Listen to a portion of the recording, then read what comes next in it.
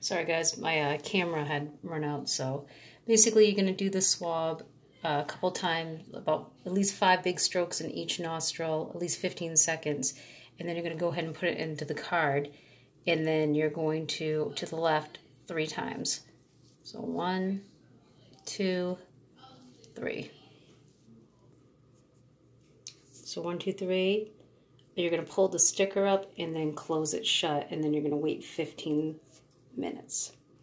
Okay, I go ahead and pulled the seal. It is tight, it is on level, and now I have to wait for 15 minutes.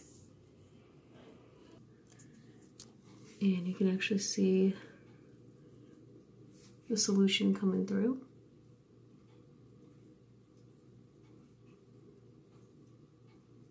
And now I'm just gonna wait. All right, so we let the time pass. You take the card and you can see there's no faint line, there's no indication under there. You got the control line, but there is no line, so that means I do not have the coronavirus. As you can see, the plus means positive, negative, and it does say wait at least 15 minutes. Do not read results before 15 minutes or after 30.